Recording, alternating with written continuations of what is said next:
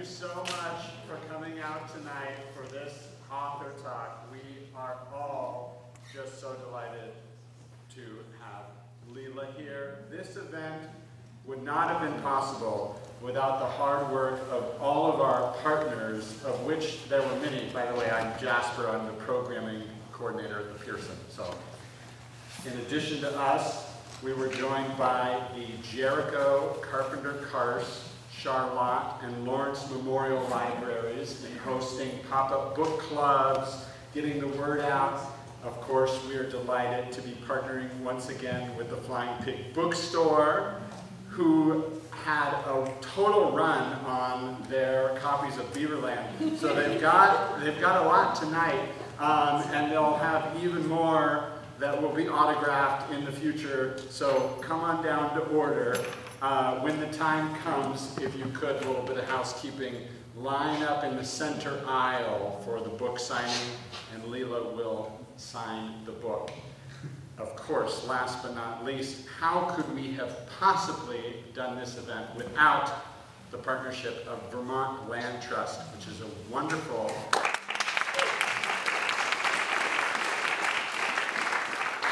nonprofit organization here in Vermont, promoting the environment. Yeah, they're incredible. I'd like to do a little land acknowledgement. We're here in historic Town Hall on the unceded land of the Western Abenaki people. We recognize the enduring injustice rooted in colonialism and systematic oppression faced by indigenous peoples. So, to say a little bit more about Vermont Land Trust and to introduce our speaker this evening, would you join me in giving a warm welcome to the Ecology and Restoration Program Director of Vermont Land Trust, Alaire Diamond.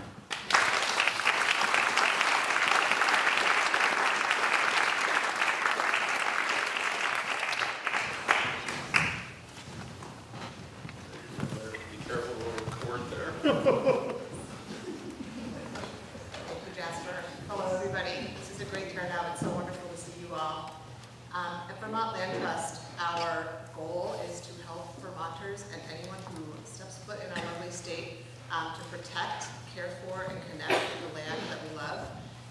We invite you to learn more about our work tonight after the program. We've got a table with some materials. We've got several of my colleagues are here. We'd love to talk with you about what we do, including our work that's connected to Beavers, which is quite a bit. So stop by, sign up for our email list, consider becoming a member, take a newsletter, take a sticker, and we'd love to welcome you to other events that we hold as well. I also want to acknowledge tonight that this talk is being sponsored in part by Land Ethic Vermont, which is a statewide coalition that's open to all. You all could join if you were interested. This coalition empowers people to have complex and respectful conversations about the natural world. Beavers are maybe the perfect embodiment of that complexity, given the way they shape and change our landscape and their historical significance. People have a lot of feelings about beavers, and it's really wonderful to host a conversation about that. So we're very grateful to Land Ethic Vermont for supporting this event and all the conversations that have led up to it, along with all of the partners that Jasper mentioned. And now, I want to share a couple logistics before I introduce Leila. So Leila's going to speak until about 8 o'clock. Then we'll take questions from the audience for about 15 minutes, till about 8:15, and then she will be signing books right over here at the table with the blue tablecloth on it, and continue to answer questions and chat and talk with folks. So feel free to come, and she has volunteered to stay as long as people want to stay and talk about beavers. We might have to cut it up at some point, but come and bring your questions if you didn't get to ask them in the big group. And yeah, just like Jasper said, line up in the center aisle and go around. So now I want to introduce Leila Phillip. Leila is the Brooks Chair in the Humanities Program at the College of the Holy Cross in Worcester, Massachusetts.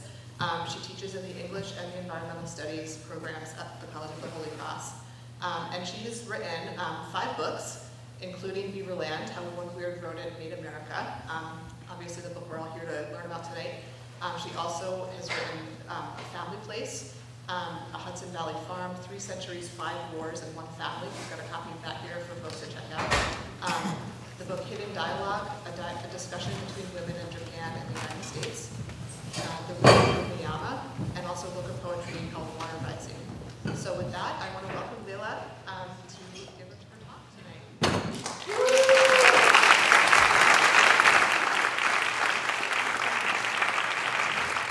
Thank you so much. I think my first test was if I didn't trip over all the wires, so I passed the first test.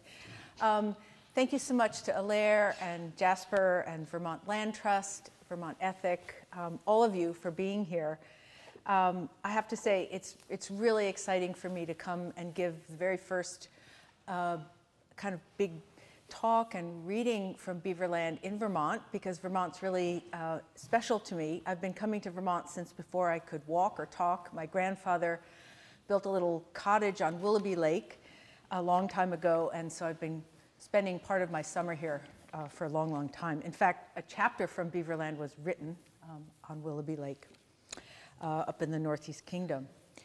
But I also want to thank Pearson Library and all the librarians who helped so much support the conversations about Beaverland by running book conversation groups. Especially now, I think public library is just one of the corners of our democracy. So I am here to speak a word about beavers. Really, I spent a good 6 years researching this book, so you'd think I'd be done already, but I'm just as enthusiastic about the topic as ever. Can everybody hear me okay? It's a little hard for me to know. Can you hear me in the back? Okay, great. If for any reason you can't, would you somebody let me know? So I don't just blab on and you don't know. Thanks. So in Beaverland, I just want to say a couple things about the book, about myself, and then we'll get started. I have a lot of information I want to share with you. But in Beaverland, I wanted to share with readers a deep look into how beavers have indeed shaped this country and have really fascinated people since Pliny the Elder. And the more I learned about beavers, really the more intrigued I became and the more questions I had. But before I even talk about the book, I just want to say a little bit about myself and how it all got started. I also thought I want to do something I haven't done very much, which is to talk just a little bit about how I designed the book and wrote it. Some of the choices I made about what kinds of information went where. So I grew up, this is kind of stuttering, I guess it wants to get started. So I grew up on and off a farm in the Hudson Valley. So for those of you who are not familiar with the Hudson Valley, it's over there somewhere, but you just go to Manhattan, go 100 miles north on the Hudson River, and you get to Hudson, and you go 5 miles inland, you get to a small village called Claverack. It's the old Dutch name Klaverach, and indeed my father's family were Dutch traders once upon a time who came here, probably to trade for beaver pelts, and they've been farming in the Hudson Valley ever since. But one of the great gifts, I think, of growing up on a farm is you're often hot and bored. And I really think it was a gift more and more, because as a kid I would end up in our little farm pond, which was this kind of stinky, muddy place. And I spent a lot of my childhood chasing frogs, swimming with them when I could convince them to swim with me, chasing them. In many ways they were the prequel, I think, to beavers, because frogs are these creatures that come on land with us for a while, but then they go into their water world, and we can only follow them for a little while. And beavers are very much like that. So I think one of the reasons beavers have fascinated humans everywhere for so long, myself included, is that for the most part, we see what beavers do, but we rarely see beavers themselves. And what they do is quite incredible. So, full disclosure, I discovered beavers by accident. I was literally taking a walk in the woods one day with my dog, and I heard this bam. I thought maybe a gun had gone off. And I looked where my dog was looking and where the sound was coming from, and bam, this sound again. And this previously dry area of the woods that was kind of a swamp where nothing really much that I thought was interesting had been happening was filling with water. And this little brown head was swimming back and forth, and bam, she slammed her tail again. And it was a beaver, and she had built a dam right there by the bridge. I write about it in Beaverland. And that was really the start, the kind of tenacity of this animal. And then I started watching the beaver, and she started watching me, actually. And the transformation of the woods was incredible. It was like nothing I had ever seen. And growing up on a farm, I was exposed to the natural world. It set me on a trajectory of writing about humans and their intersections with the natural world. So I wasn't new, I thought, to the natural world, but I had never seen anything quite like this. So I set out to figure out what was going on and started reading everything I could find. And I learned pretty quickly that beavers actually jump-started the first economies in North America. So it was the lust for beaver pelts that sent the first ships racing across the Atlantic here to North America. And then by the 19th century, it would be beaver pelts and the beaver fur trade that would rev up the engines of capitalism here. So our first multimillionaire, John Jacob Astor, would get his start trading beaver pelts. But it wasn't just the first economies that beavers started here, and the reason why they made America. Before colonization, before the fur trade, they were in every watershed shaping the rivers that shaped the land.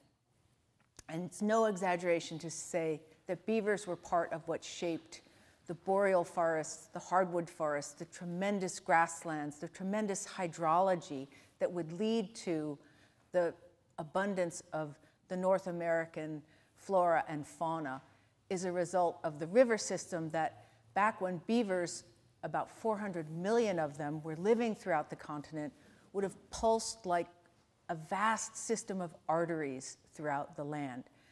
Pretty much nothing like the river system we see today. So to imagine this is to imagine Beaverland.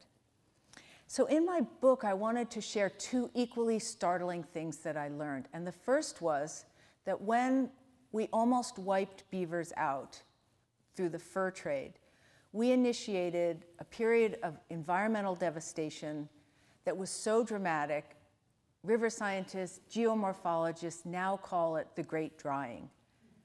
That was when the river system took a huge hit, and we lost a great deal of the hydraulic function of our river systems.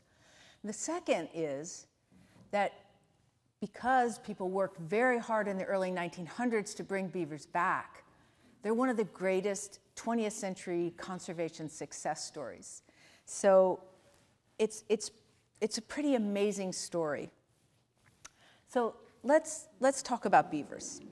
How many of you have actually seen a beaver or seen a beaver dam? Okay, all right. So it's a beaver literate audience. That's great. That's great. That's my favorite. I want to read you the first paragraph of the book. For the most part tonight, I want to talk to you about some sort of research for the book, and then get into a dive into the hydrology that beavers bring to the river system, because it's so pertinent today as we face climate change, particularly here in Vermont, where issues of flooding are so much on everyone's minds. Beaver-altered wetlands are tremendously valuable.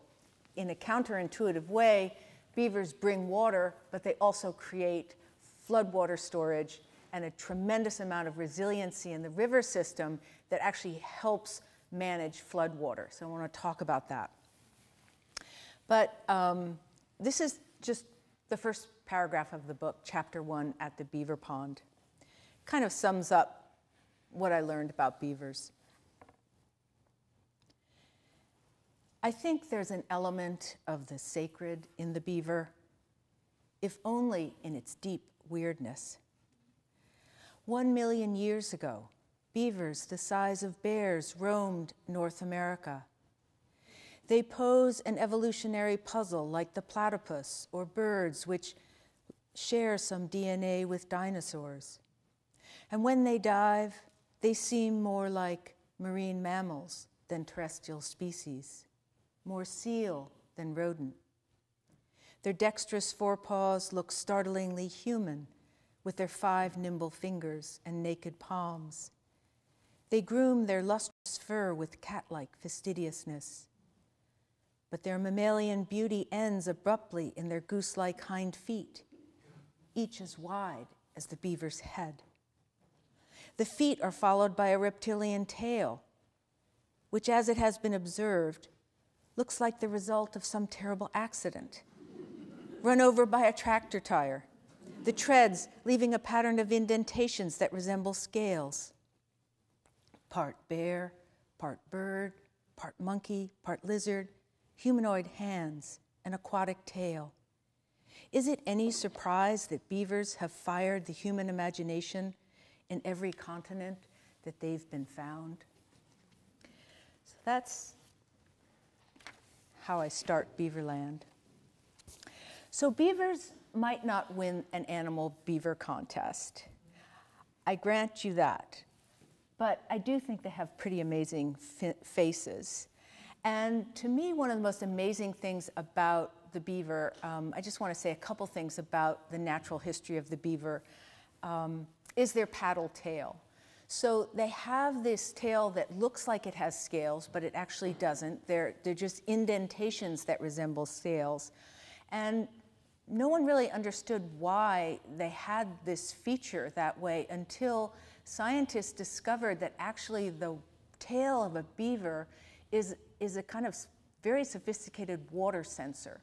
So people did know that if they broke a beaver dam, beavers would come out really quickly and repair it, even if they didn't see it or hear it being broken.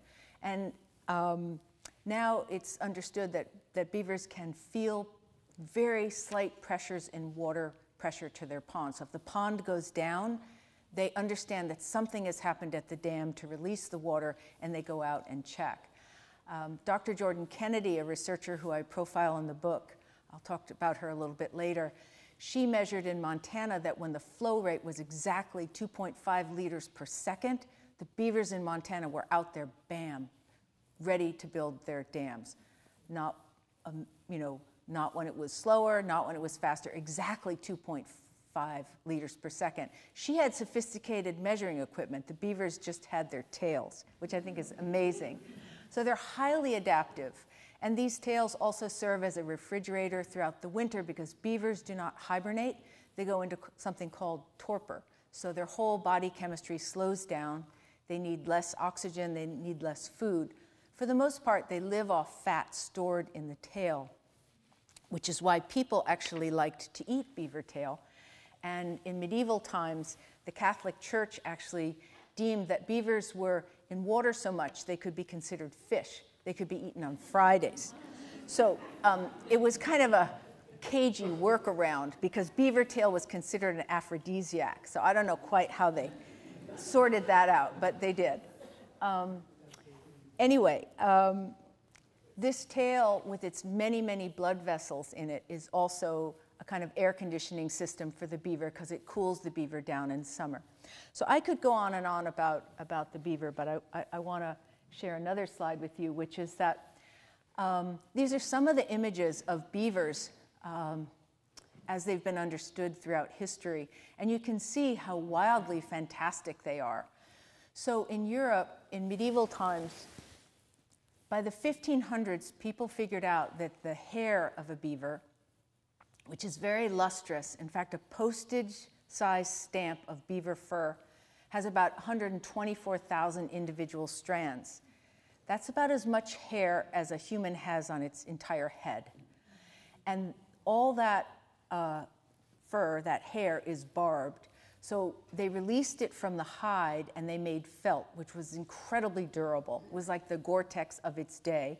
And they figured out that this felt could be made into wonderfully strong hats, which is why by the end of the 1500s, beavers were pretty much extirpated from Europe, and which is why when they were discovered in North America, they were considered such an incredibly valuable commodity if they could get them back to Europe.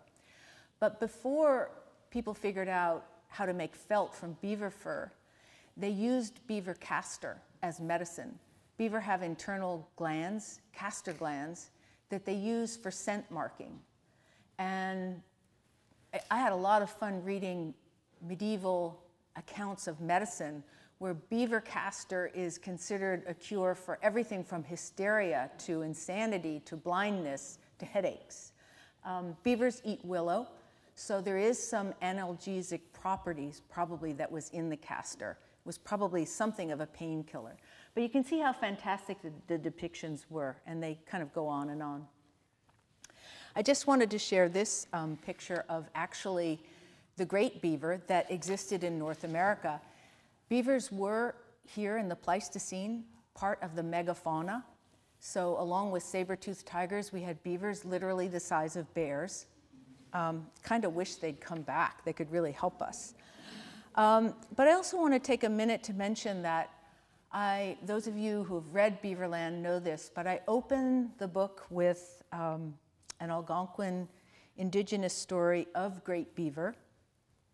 In this story, it describes actually the forming of the Connecticut River Valley because a mischievous beaver starts flooding this small river to the extent that it becomes bigger and bigger and bigger. It eventually forms the Connecticut River Valley, and then the beaver has to be disciplined. And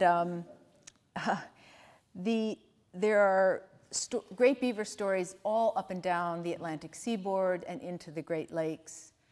And it is clearly a teaching parable. It's also an origin story of how a lot of geographic features were formed along the East Coast and into the Great Lakes. Many people believe that these stories also hold paleo memories of the great beaver. And this is actually a skeleton of the great beaver. Many fossils have been found throughout the East into the Midwest. And there are many Algonquin stories about the dangers of hoarding resources, which the Great Beaver story is clearly one of. And these stories, which are some of the oldest stories of our continent, are throughout North America, not just here in the East, but the Midwest, the arid high plains, the far West, and each of them conveys also a very sophisticated understanding of the ecological importance of the beaver, which is what I want to get to next. So beavers did a lot of heavy lifting when it came to creating the rich, diverse, healthy ecosystem of North America.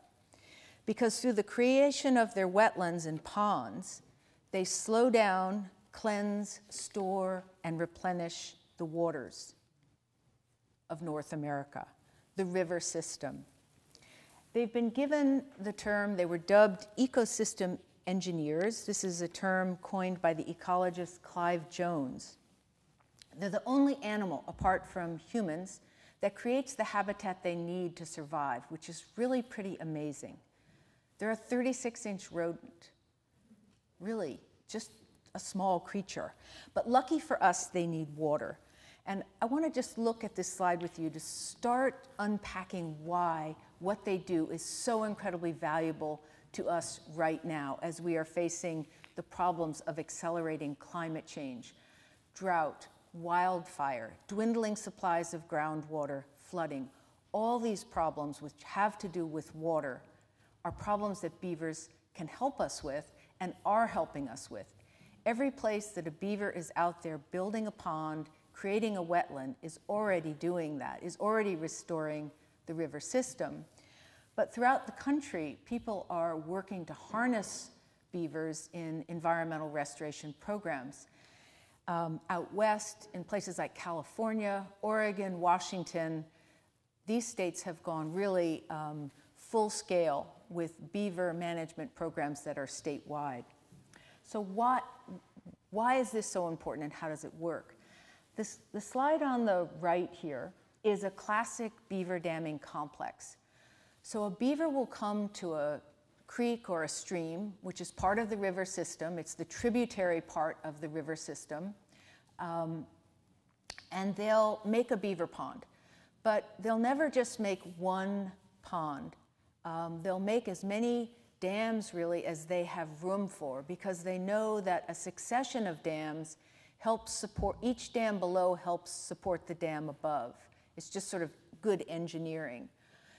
And the visible basin of water, in many ways, is just the beginning. So you can see in this slide from Wyoming, out west, it's almost easier to see what beavers do because it's more open for the most part. Here in the east, beavers are often doing their work in the woods, and you might see their work in the woods, and it looks maybe like a series of shallow woodland ponds or a series of rice paddies in the woods. But here you can actually see the succession of dams, and you can see how far down they go.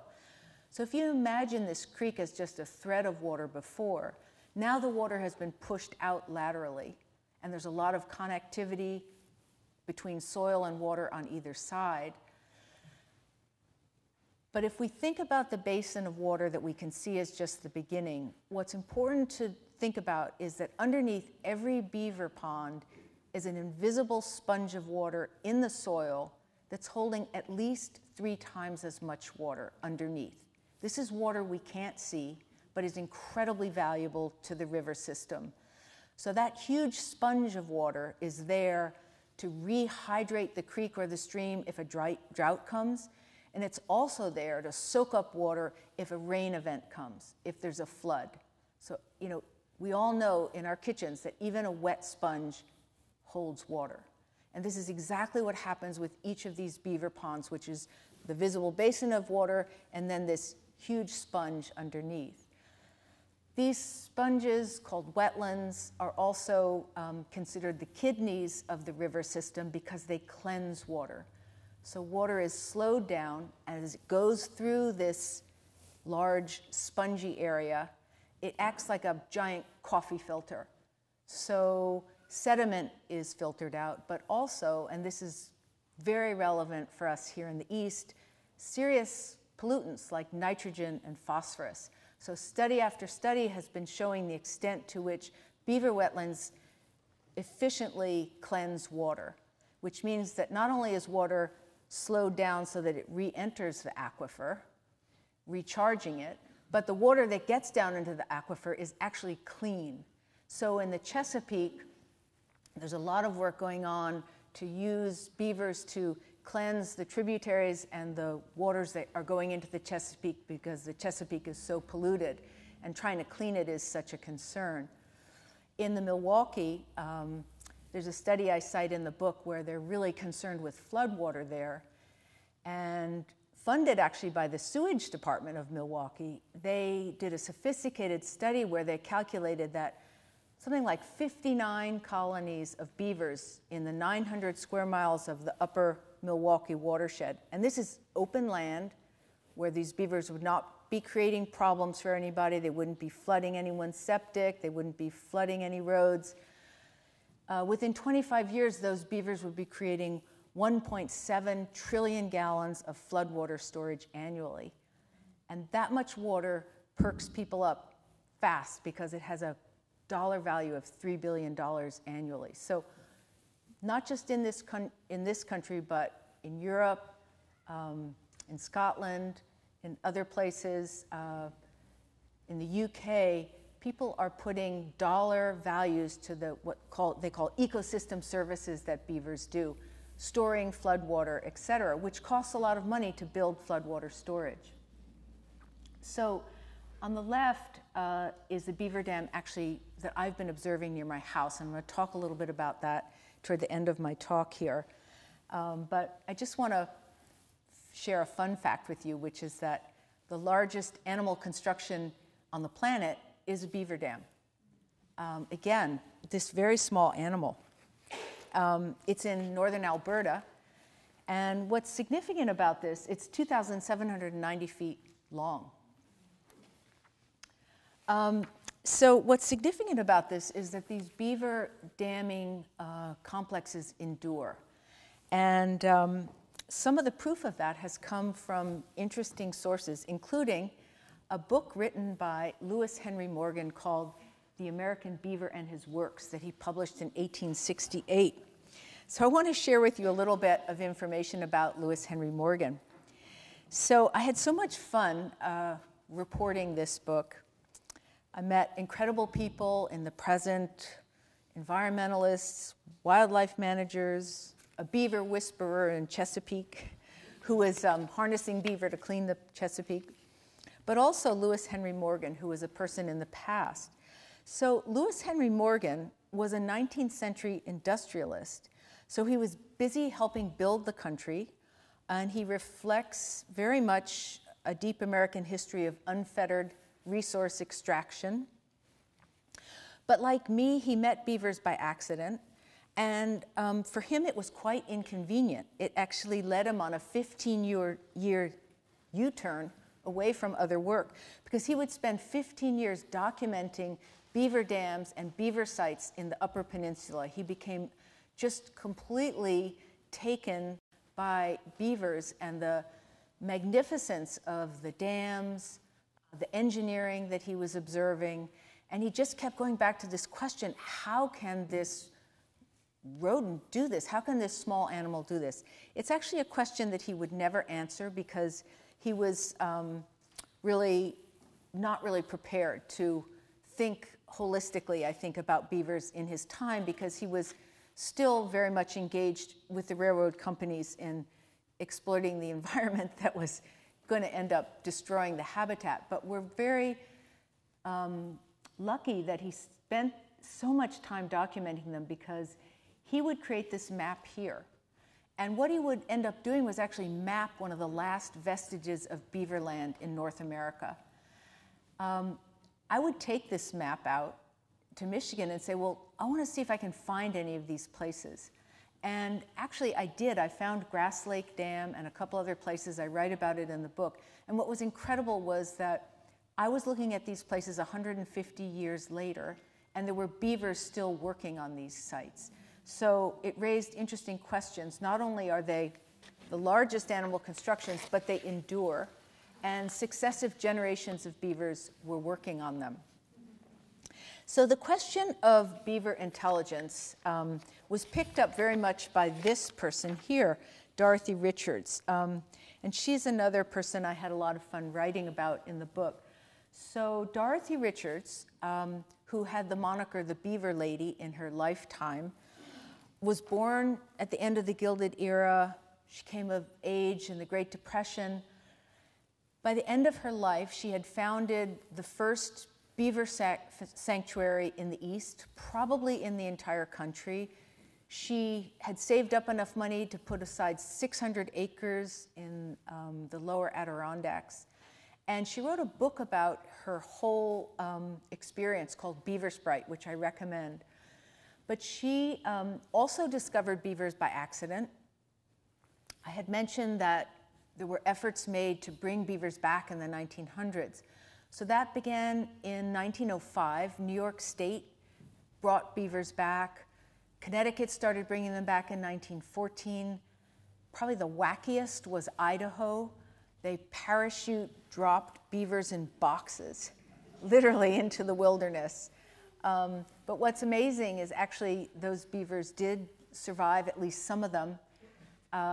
This January, NASA ran satellite imagery over the area to see what it was looking like, and they found that in this very arid area, there's green refugia, and sure enough, when they honed in, they were beaver wetlands. So the beavers got to work and repaired the river system there.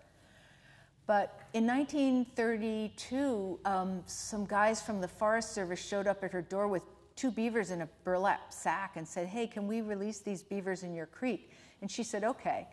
And then she went out to watch them, and the rest is history. She really was just fascinated by them. In 1938, she petitioned the state to let her raise 2 beavers in her house. And I don't think the state would let anybody do that today. But She raised them, she said, for educational purposes, and she spent the rest of her life dedicated to studying beavers, advocating for beavers, and trying to convince people to shift their cultural practices from thinking about beavers as pests to recognizing that they were much more sophisticated in terms of their emotional intelligence than people had thought, and their general intelligence. So this raises the question of, beavers, how do they do what they do, which has not really ever been fully answered, but Dorothy Richards made some efforts in that direction. Here she is with Eager, her favorite beaver, having tea. Yes, she's having tea. By the end of her life, she was living in a small farmhouse with 14 beavers. It was a little over the top. I think this is a little bit of a setup, but interestingly, Dorothy Richards was one of the first people to say beavers do not just do what they do on instinct. They aren't just triggered by the sound of running water to pick up a stick and drop it. There are more powers of reasoning going on here, and in fact, they have a very deep sense of emotional attachment to one another and a more kind of engaged set of social relationships than had been thought. And we know this to be true today. Beavers are actually monogamous rodents, which is fairly unusual. They mate for life.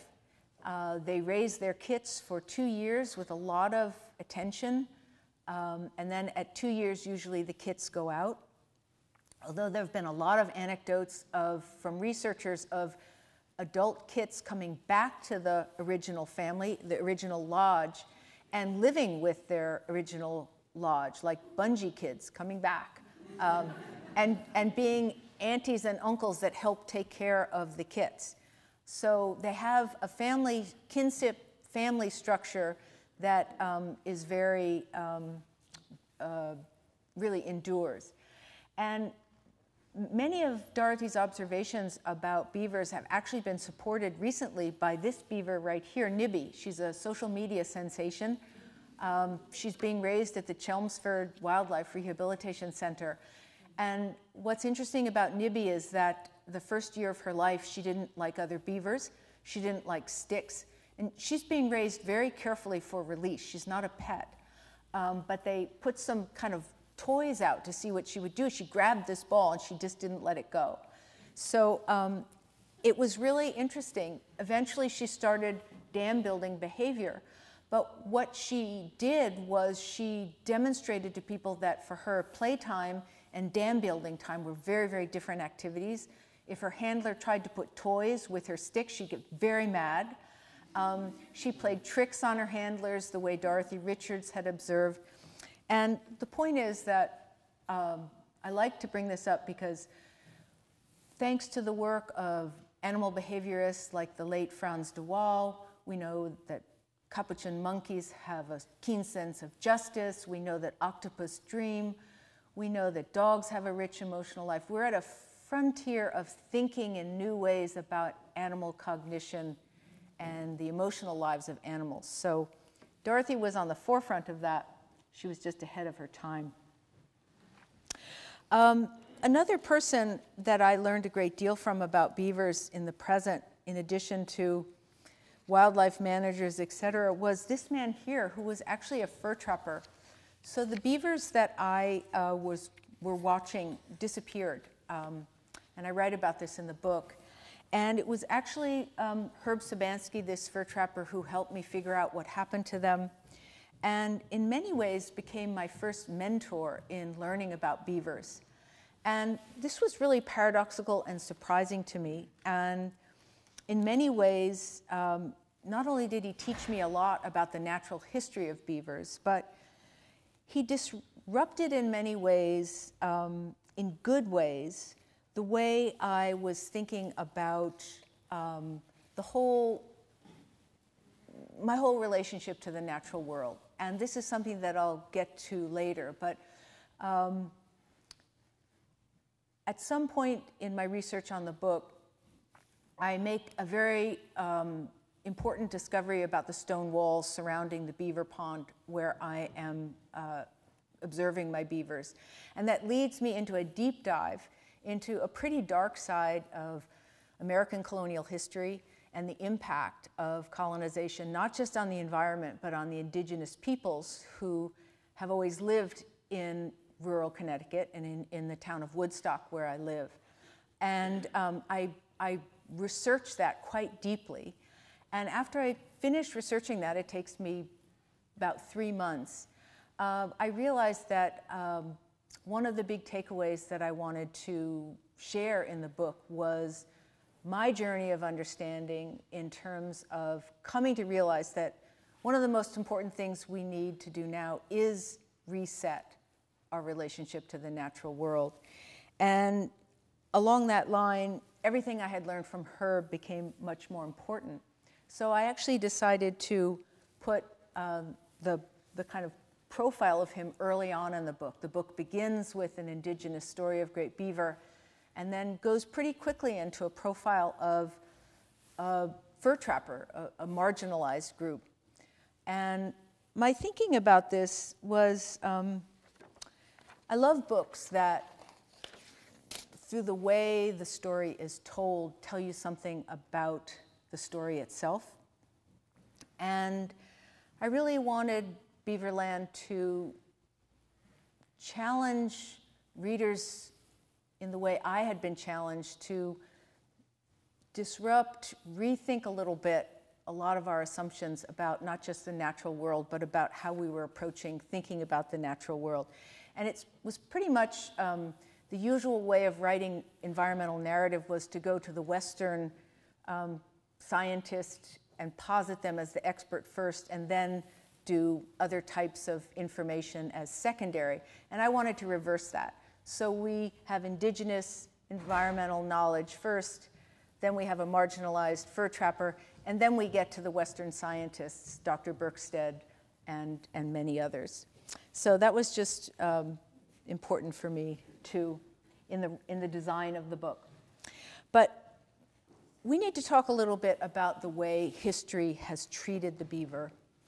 And I'm not sure if any of you know exactly what a beaver felt hat looks like, so I thought I would include a slide of that. When I started this book, I was mistaken. I thought it was like a Daniel Boone hat, but that's a raccoon. So actually, beaver felt hats, everybody wore them. You need to think of Mr. Darcy in London, George Washington.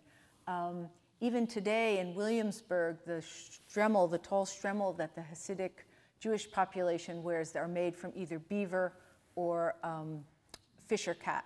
So that's probably the last remnant of beaver fur being used. But you can see some pictures there. It's no exaggeration to say that beaver fur, beaver pelts jump-started the first economy, because literally they were the first currency here.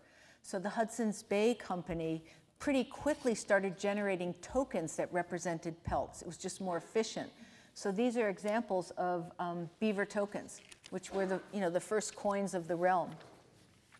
And there's John Jacob Astor himself, looking very pleased with himself, because by this point he's almost duped Jefferson and managed to build a global trading scheme based on building Astoria, which was the first Western settlement, west of Mississippi. He followed Lewis and Clark's trading route, established all those sites of exploration as his trading sites for the American Fur Company, and he thought he had it all wrapped up. He was going to ship furs out of Astoria. They'd go to China, London, back to New York. Quite brilliant, quite ruthless. But he didn't factor in that within a few years the beavers would be almost wiped out, extirpated, which they pretty much were. He didn't care because he moved on to something else. But it would pretty much seal what has been called the period of the Great Drying, from 1600 to 1900.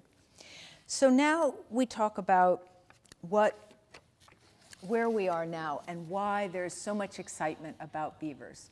Because while beavers, when they were gone, initiated a period of environmental devastation, or we initiated a period of environmental devastation by wiping them out, when beavers come back, in a fairly short period of time, they can repair and restore damaged river systems. So this creek on the left is a creek with beavers. And it's an example of what happens to a previously degraded stream or creek that has been channelized or ditched, and the water has been disconnected from its floodplain. And we've done this because we've needed the water for energy, for transportation, for agriculture. And what's happened is the river system has ended up looking like most of the rivers and creeks we see today. It's a band of water or a thread of water in a channel. But actually, rivers want to look like this. So pretty quickly, beavers will help creeks and rivers return. And the thing that we haven't talked about is another gain is biodiversity. So beaver wetlands are biodiversity hubs. And this is the thing that I had witnessed, which is why the transformation was so remarkable. Now that I know the science of what I was observing, it's no less remarkable. In fact, it's even more remarkable because the water, it begins with the water. So water in a beaver-altered wetland has 15 times more plankton and microbial life. And then life cascades up from there. So study after study has shown that 30% more birds and animal species live around a beaver-altered wetland or a beaver pond. And I think anyone who's lived around a beaver pond has witnessed this. You hear the birds, you see the animals, or you see the animal tracks. So where we are today, once upon a time in North America, 60 to 400 million beaver.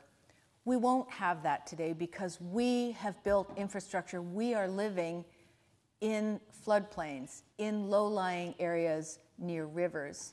We're not going to move Hartford. We're not going to move, major cities. But while the estimate is that there are 10 to 15 million beaver today, what's exciting is that, say, out west, where beaver can be returned to the wetland. I'm just going to show about 10 more minutes, and then we'll finish. They have a kind of outsized impact. So this slide on the left is actually a burn scar from Colorado. This is after the 2020 wildfire there, which is considered a mega wildfire, one of the early mega wildfires. And when they ran imagery over afterwards, the green refugia was where beavers were. Not only did these beavers survive the wildfire, but one of the concerns after a wildfire goes through is cleansing the water of ash, which a beaver wetland will do, and also bringing hydration in so that new growth can happen, which is what a beaver wetland will foster. So I'm not sure if any of you have been out to Minnesota, but the largest density of beavers in the United States today is in Voyageurs National Park. And I just want to share this slide with you for two reasons. First of all, on the right, you can see the kind of impact of beavers. So this is a corridor that over time have been carved by beaver from one of the Great Lakes to the other. And you can see the extent of the impact. And then on the left, they do an annual census of beaver colonies. So these are all lodges. So, I mean, the density is really impressive. And that is what North America would have looked like once upon a time. So I want to come back east. Beaverland was published in December 2022. And after the book launched, I went out to look at my beavers. And I was devastated to discover that a human had broken the dam, and the water in the pond had gone down about 24 inches. The lodge was exposed. Beavers have to dive down under the water to come up into the lodge, so they actually couldn't get in or out safely, and they had fled. It was December. Normally the pond would have been covered in ice, but because it wasn't, there was a chance that maybe they had survived. So I hiked down the stream, and to my great amazement, discovered that they had actually created this pond of water farther down. But what was amazing to me was that they had done this in an area that only 4 weeks earlier, in November, had been completely dry. And it had been dry as long as I had known that area, and I had been walking it for years. So I want to just share with you a little bit the story of this site, which I'm still monitoring. So by January, the dam they built was 3 feet high. By March, it was 5 feet high. And what's significant about this is that they were doing this at a time when beavers do not normally make a pond. It was very much a freaky climate change story of our time. Because of the warm winter, they managed to be ice-free so they could try to make a pond, but they had very little food and very little building material. So what they did is they took down 2 native birch. So this is the first native birch. They fed on this underlying bark, the cambium. And you can see the water filling, but you can see there's still snow. Eventually, I contacted Dr. Berkstead, the river scientist I profile in the book. She became quite excited about this situation. So did Mike Callahan, who I also write about in the book from the Beaver Institute. They came down and they helped me measure the water and figure out what was going on. But nobody could figure out anything about the beavers. So I just thought, well, what would Herb do? And I built a bait pile the way I had seen him do, and sure enough, I brought the beavers in and set up wildlife cameras, and we identified that it was 2 young beavers, siblings, about 2 years old, and here they are. So just 2, I don't know what happened to their parents, everyone else, but these 2, a male and a female, survived. That's the female. By April, they were trying to make a lodge. They would end up being unsuccessful in this site and have to move on, but there they are giving it their first try. You have to think of these beavers as like teenagers. Probably that summer they would have been gone off on their own, but they weren't quite ready to head out. By the end of summer, they had built 3 dams, and they had started to pond an incredible amount of water, and they had built an iconic lodge in the 3rd pond. This is the lower dam. It was just really exciting. They had a sort of textbook. They had even built like a fairy tale beaver pond with their lilies. Beavers live on water lilies in the summer. It was just incredible. It was like a Disney Pixar movie. These 2-year-old refugees, could they make it? And they were doing it. So I just want to share with you very quickly the history of this water, because it's really interesting what they did. So this is the site. The star down there is where they built their dam. And if you look, you can see it's actually dry all the way up. This is the stream system, but you wouldn't know it in 1934 because there are no beavers here. This is farmland. Beavers were only reintroduced to Connecticut in 1914, about 8 miles to the west. They hadn't gravitated over yet. 1990, the same site.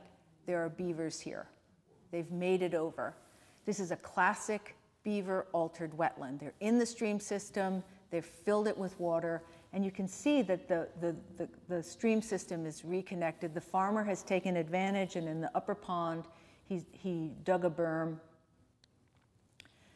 By 2016, the beavers are gone. They were actually trapped out, and the farmer has decided to keep the upper pond, but down below it's just completely dry. So what's interesting is these 2 young beavers went to a completely dry area where there was not continuous running water and built a dam. So they enabled subsurface water to come back up. And this is the part of the river system that is there. It's the water we don't see, but is incredibly valuable. Technically, this was an intermittent stream that had disappeared. So they literally pulled up a hidden section of the stream system and reconnected it. And Dr. Berkstead helped me figure out the stats on this. These 2 teenage beavers, in a matter of months, were filling this area with 8,300 gallons a day. So a tremendous amount of hydraulic function was coming back to the stream system in a very short amount of time with 2 pretty inexperienced young beavers. Here it is from above. Here's the lower dam. It was just really beautiful. We had an extreme set of rain events in September. This dam would be washed out. Their lodge would be exposed. I thought maybe the beavers were killed. I thought, oh no, here it is, here it goes again. But I eventually found them. They had retreated back to their original site and started gnawing again on the first native birch. I think they were like traumatized, and they went back to the first tree. And what was really interesting was by October, they had started building a lodge again in the very upper pond this time. They reinforced their first dam, decided to stay there, and this time they're building a lodge right smack in the middle. I think they were like, building a lodge on the side was too dangerous. We learned from that. Here we are. You can see their lodge in the middle. So they're learning and adapting, and they're still there. And what's also amazing is the farmer whose land this is on, after he's the one who broke the dam, I gave him a copy of Beaverland, and I just said, thank you for letting me walk on your land. I kind of really like your beavers. And I wrote this book. I hope you read it. And he did read it, and he called me up. He said, I didn't mean to kill the beavers.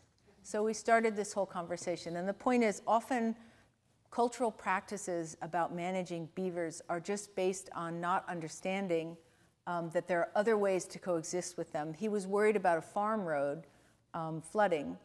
So now he has a different plan. He's going to put a pond leveler in, a flow device to manage that water.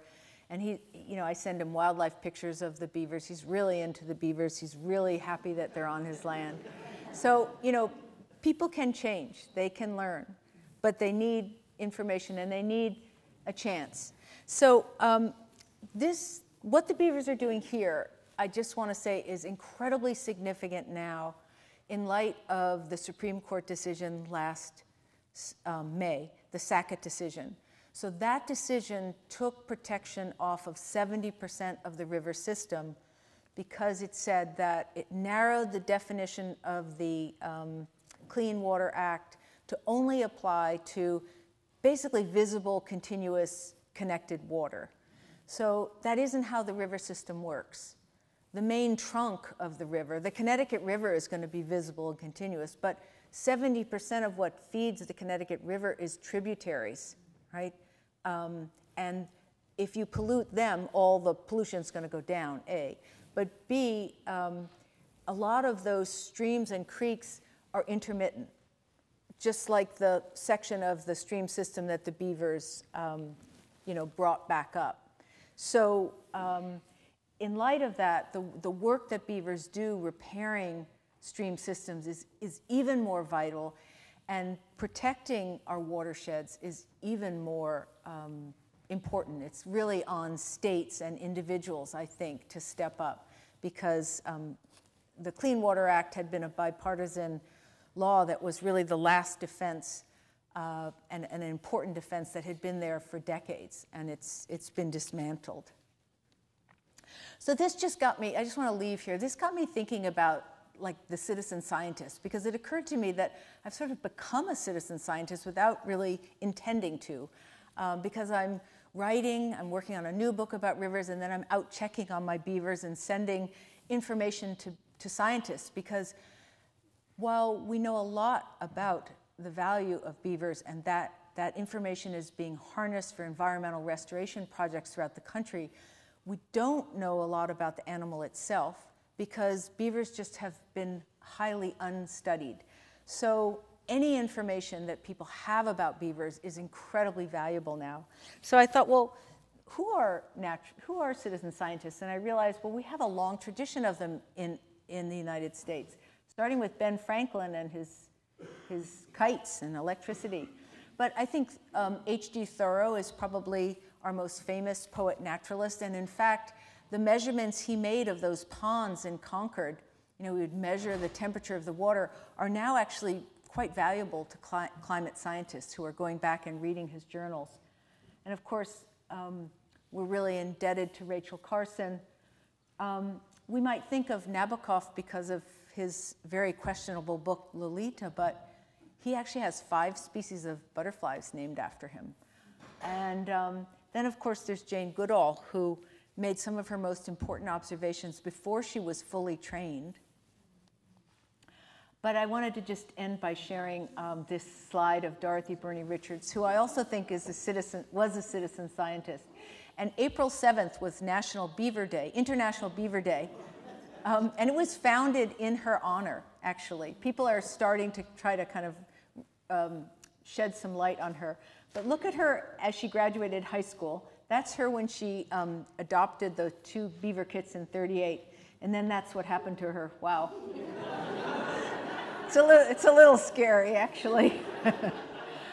But I just want to end here because I think a lot about Jane Goodall, who just turned 90, and this wonderful quote that we can't get through a single day without having an impact on the world around you. I think we are at a moment where the world really, really needs us. And beavers changed the way I see the world, and I'm really grateful to them for that. And I think I'll just end there, but I will say I'm happy to take questions now and over book signing, and also if anyone wants to contact me later with questions. I also have a Instagram with a lot of beaver info. Some really good resources are the Beaver Institute and Beaver Wetlands and Wildlife here in the East, if you want to pursue information about coexistence strategies. There's a lot of funding. There's a lot of work going on that's quite exciting. So thank you so much.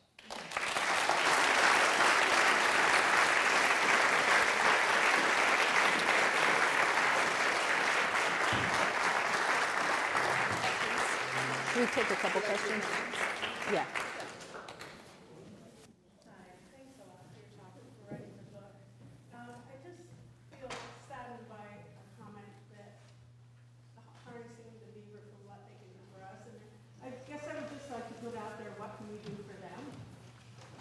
And right now in Vermont, I wish you could give this talk to Vermont Fish and Wildlife. Yeah. Right now in Vermont, there's a bill Act 258 that's trying to broaden the scope of who's on the Fish and Wildlife Board, broadening it beyond hunters and trappers.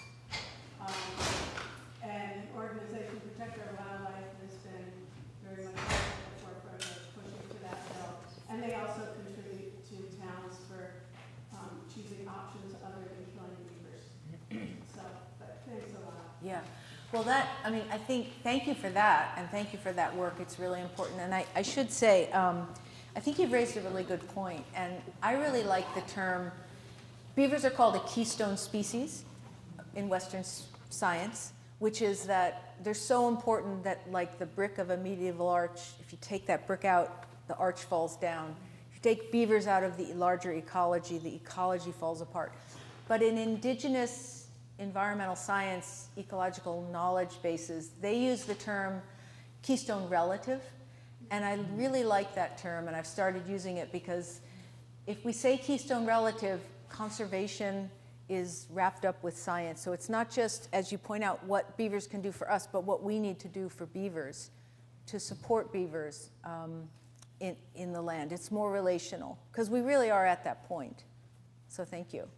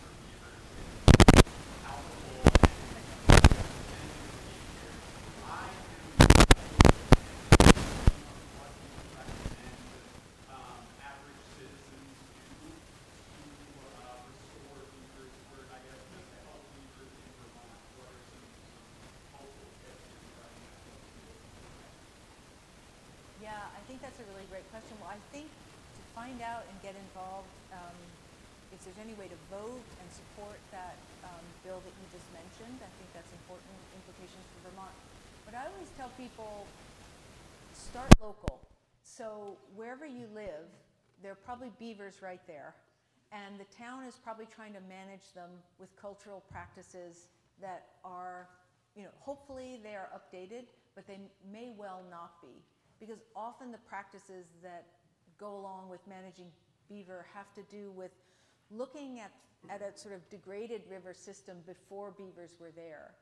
I mean, I think it's just taking people a while to absorb this new way of looking at beavers, that they're part of a healthy river ecology. So if beavers are there, it's actually because that's what the river system needs. And so we really need to kind of start thinking that way. But I think in my town, for example, the highway department has a culture of just trapping beavers instead of looking if a road's being flooded, can we put a flow device in there? Mm-hmm. And yet, they just didn't think about it. They didn't know. In Connecticut, there's actually a grant program that towns can access to get that subsidized. So as a citizen, citizens brought that forward to the selectmen, and there's kind of no argument against it. So I think often when you can find that overlying mutual interest, which is often why I default to the saying sort of what beavers can do for us, even though I take your point well. But I think when people see it's in their interest to coexist with beavers, you're going to get a lot farther than just saying you should like beavers. Because people will say, no, I don't. I don't want to like beavers. Go away.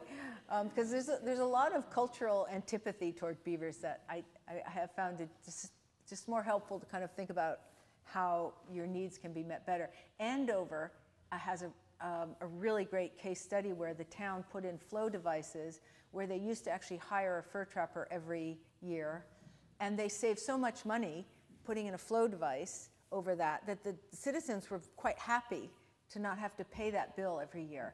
So I mean, Beaver Institute has some of these studies that can be brought to a town and say, look, how much money are you spending on this?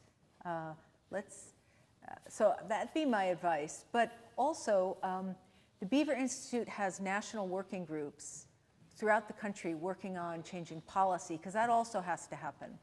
Out west, beavers who are creating a problem in one town can be translocated or moved to an upper watershed where they're not going to create a problem. Here in most states, you can't do that in the east. And those kinds of policies need to change. So thank you for that question. Thank you. Well, I have a simple question. Those hats that they were wearing, men wore them. Did women wear them? Are they still made, the hats? I think mostly men wore them because they were mostly outdoor hats for that time. But I looked on the Stetson site recently because cowboy hats were made of beaver felt once upon a day, and they are selling refurbished beaver felt hats for quite a lot of money. So the felt is so durable it can be refurbished and sold. It's not being made anymore. But it also makes the best pool table felt. So, but there just aren't people making it. So maybe up here. Yeah. One more. So last question right over here. And then I'm happy to keep the conversation going over here over books, but that way people can get up and move around if they want to move. One thing I loved about the book was that you had the chapters about Herb and also about the fur auction, and my father was in the fur business for all his life, and he used to dabble in beaver casters, and that description of the snapping of the fur is really. Yeah. But I think what's important by having that in there is that we have to learn to coexist as people, in addition with the beavers. So if people are trappers or people who have different mindsets than we might, if we don't coexist with them and learn how to do that, then we're not going to be able to deal with all these other issues. Yeah, I thank you for that. I mean, I really wanted this book to build bridges, and I thought that I learned a lot from Herb and other fur trappers that initially really kind of challenged a lot of my assumptions, and then a lot of what I realized we had a lot more in common than I ever thought, and I had a lot of respect also for the knowledge base. So it was really poignant for me when we were doing this research project. I was there with, I was talking to beaver mammalogists in Canada and these river scientists, and then nobody could figure out how to find the beavers. And I'm like, Herb knows how to find the beavers. It's like, so there's this knowledge base that was quite valuable. But I think you're talking about something deeper than that, which is that it's very important for us to learn from one another and just, when I went to my first trapper gatherings, I must have sat in the parking lot for 20 minutes thinking, wow, this is a really different culture. Can I go in here? And then when I finally did, I was just really glad I did. It reminded me that, we're people. We have a lot more in common than we often think. And hunters and trappers and anglers have participated and contributed to the conservation movement in this country profoundly, which is one of the things I also wanted to write about. So 2 weeks ago, I was out in California, in Central California, looking at Walters Creek with a group of people who were going to work on how to restore it. And one of the members was from Trout Unlimited. Historically, trout people had taken out beaver dams and been against beavers, but they've kind of realized, it was just a really interesting conversation. And there are also times when beavers cannot stay and they have to be removed. So fur trappers like Herb, who harvest the fur, use the meat, I think it's much better that that happens than that that animal ends up in a dumpster, which is what happens if you call animal control. So, I think it's important to take a wide view. So thank you.